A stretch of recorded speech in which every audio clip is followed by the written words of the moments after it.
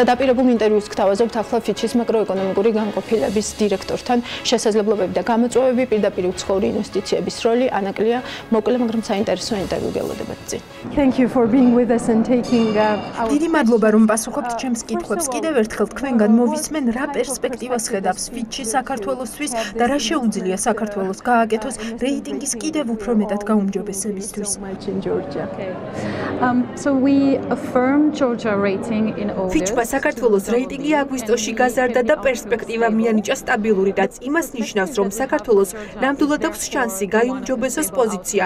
რამ შეიძლება იმუშაოს დადებითი მიმართულებით თქვენი ქვეყნისთვის, ასეთი სამი ძირითადი კომპონენტი გვაქვს გამოკვეთილი: საგარეო მოწყვლადობის შემცირება, საგარეო ვალის შემცირებიდან რეზერვების შევსების გზით, ერთ სულზე შემოსავლების მკვეთრი და მაკროეკონომიკური სტაბილურობის შენარჩუნებით და ასევე შიდა ვალის მთლიან შიდა პროდუქტთან მიმართებით შემცირების სტაბილური ტრენდი. რა როლს ანიჭებთ პირდაპირ უცხოური ინვესტიციებს? ეს საკმაოდ მტკივნეული საკითხია დღეს ქვეყნისთვის, როცა რიცხვებში აშკარა კლება ჩანს. FDI is important for us. პირდაპირი უცხოური ინვესტიციები ჩვენთვის საქართველოს მიმდინარე ანგარიშის დეფიციტის კონტექსტშია განსაკუთრებით საინტერესო. საქართველოსთვის FDI ამ წლების განმავლობაში ამ დეფიციტის დაფინანსების მნიშვნელოვანი წყარო იყო. გეთანხმებით, რომ პირდაპირ უცხოურ ინვესტიციებში საქართველოს კლება აქვს 2018 წელს, თუმცა გვაქვს მოლოდინი, რომ ეს მაჩვენებელი გაიზრდება მუშ+6%-მდე მომდევნო 2-3 წლის განმავლობაში. ეს მაჩვენებელი მაინც გაცილებით დაბალი იქნება, ვთქვათ იგივე 2017 წელთან შედარებით, როცა მუშ+-თან მიმართებით ორნიშნა მაჩვენებელს შეადგენდა.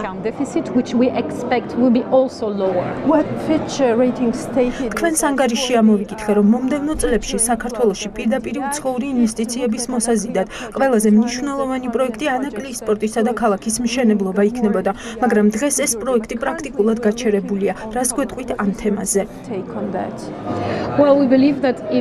ჩვენც გონია, რომ თუ ანაკლიის პროექტზე აქტიური მუშაობა გაგრძელდება, ეს მნიშვნელოვნად შეცვლის სურათს, თუმცა მეორე მხრივ ჩვენი პროგნოზი, რომელიც უკვე გაცხადებულია, ამ ანგარიში FDI-ის მოცულობა მუშ+6%-ის ფარგლებში, ვფიქრობ რეალისტურია და მდგრადია, რადგან პროექტები არის ენერგეტიკის სექტორში და სხვა სექტორებშიც. დავაზუსტებ, ამ 6%-ის გათვლაში ანაკლიის პროექტი გათვალისწინებულია თუ არა? ვითვალისწინებთ, რადგან ერთი ფაზა სრულად ხვდება ჩვენი გაანგარიშების ფარგლებში, თუმცა ვფიქრობ, რომ ჩვენი შეფასება საბოლოო ჯამში მაინც კონსერვატიულია და ვფიქრობ, შეიძლება FDI-ის მოცულობა უფრო მაღალიც იყოს მომდევნო წლებში.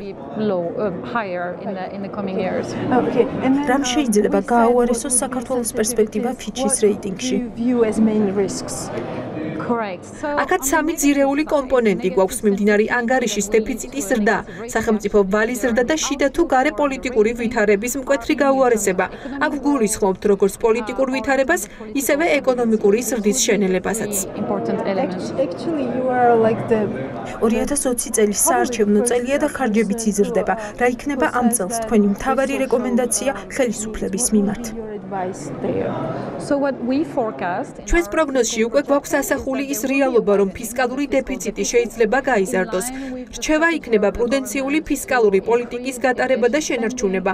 ვფიქრობთ, ამ მიმართულებით საერთაშორისო სავალუტო ფონდის ჩართულობაც დაგვეხმარება, რადგან IMF-ის პროგრამაც სწორედ ამ ტიპის დისციპლინაზეა ორიენტირებული. Thank you so much for such interesting answers. Thank you.